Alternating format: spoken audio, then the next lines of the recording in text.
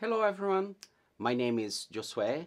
I'm technician, professor and doctor, and today I would like to invite you to a journey into this path here to understand what are human factors.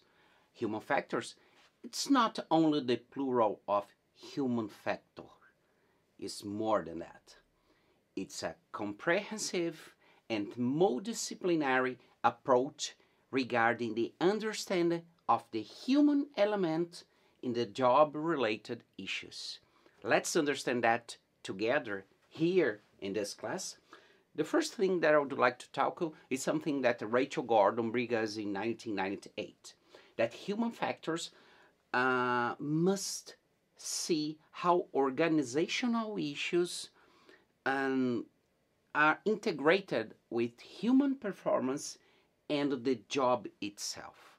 It's important because it was one of the first to understand that human factor is not only to focus on the individual in the work, but from him, from her, understand how things happen and how these integrated things could affect our performance.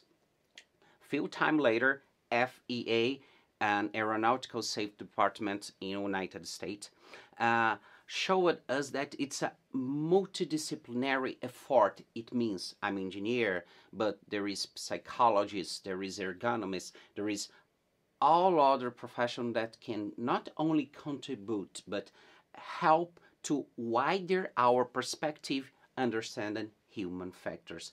And take a look on that. The equipment, the system, the software, technological issues, they are integrated in the workplace and then can influence our behavior.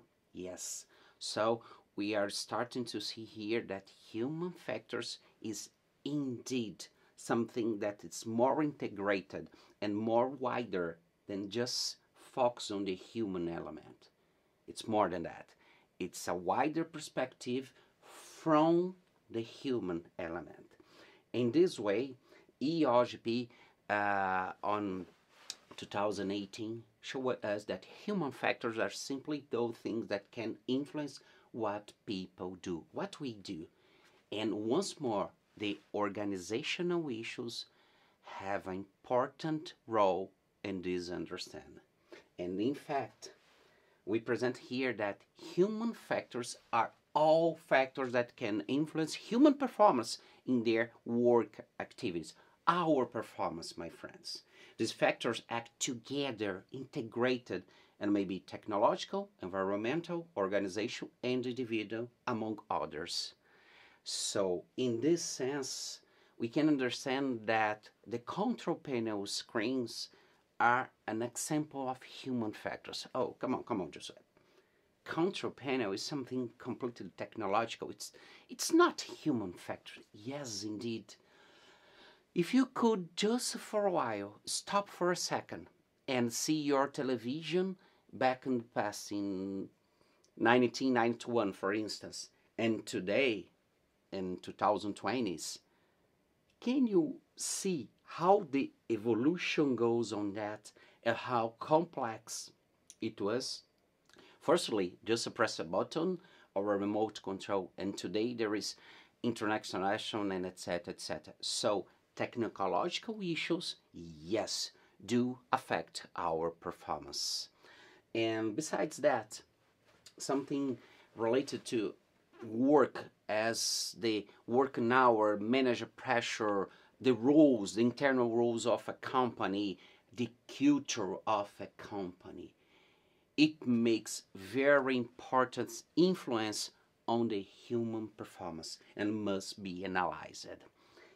And also environmental issues like noise, vibration, temperature. Well, I'm a Brazilian, but I worked for a while in Sweden, and I could see the different temperature in the weather. And my performance was different between these two countries because environmental issues. So take a look. So far we have not talked about the human element, the worker. So far we have talked about a lot of issues, a lot of elements, a lot of factors instead the individual factor that can influence our work performance. So when we talk about human factors, it's a wider perspective to understand from the human element what can affect his or her performance.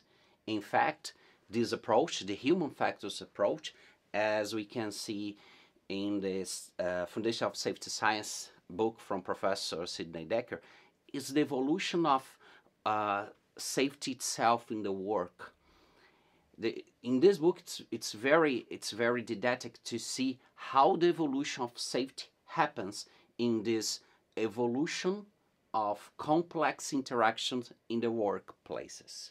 And in the second book, Safety 1 and Safety 2 from Professor Eric Honeigel, we can see how we can practice this approach in workplace and how we can understand and enhance our vision regarding human factors.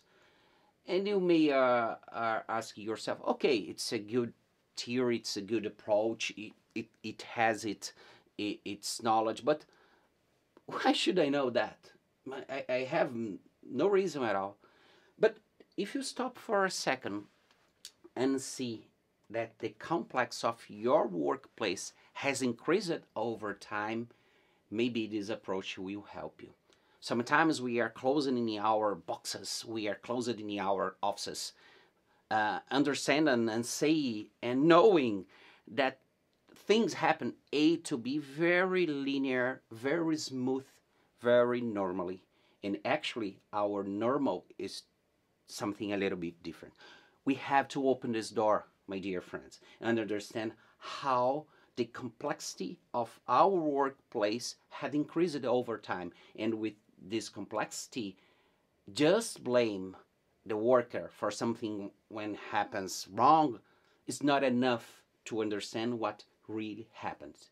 We have to widen our perspective and understand that some other factors like organizational factors, environmental factors, technological factors, and not forgetting the individual, of course, can affect our performance and can deliver different things that we have been expected in our work.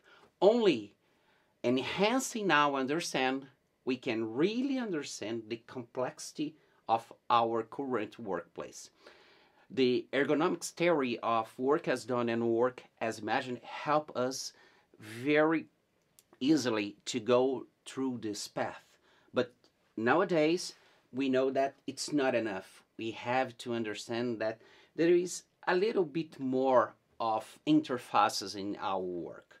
So, when we see the human factors approach, we may say that it's something very natural that happened the evolution from simple to complex in our workplace. And in that evolution, not every situation is written. If you could remember, this landing on Hudson River was something that never happened before, and it was on human abilities, based on human abilities, but also technological equipments embedded in an organizational culture and in a different environment that happened. Take a look. In this very small phrase, we can see the four main dimensions of the human factors approach. Because in this understand, we clearly see that our natural resilience is something that helped us in this event in the Apollo 13 and in a lot of events that happen right now in this moment. Right now, in this moment, is exactly the workers that make things happen in the work. So it doesn't make sense when something happens wrong, just blame him or her. We have to understand better that. So we have to understand better situations like this. When the Ever Given ship stopped at Suez Canal, one of the first things that I saw in television was the authorities are investigation for the human error. No, it's we are we are in this 21st century. We have blamed people for more than 100 years regarding workplace accident, and so far we not have learned very much doing this. So let's understand that the complexity of workplaces embedded in very high technology, in different environmental places, and with organizational roles, issues, culture, make even more complex the interactions between workers and systems. So it's needed an approach that could understand these interactions and give to us a wider perspective of what is happening. That's the human factor approach. Never forgetting that it's not only focus on the human element, but from him, from her, have a wider perspective of what is happening. Understand that the individual always will be there, but some organizational elements, technological elements, and environmental elements could influence our work, our performance. And once we understand that, we will have more assertive answers for the questions when an accident like this happens. And in this presentation, I would like to say to you that if could call us assistant, we are the most complex at all. So doesn't make sense not counting on this on workplaces and to do some jobs in the world. So analyzing this, that we are the most complex at all, it's clear for me that we are not the problem. We are the solution. Not only here in our jobs, but everywhere in our houses, even outside Earth in the space, as was Apollo 13 issues happens.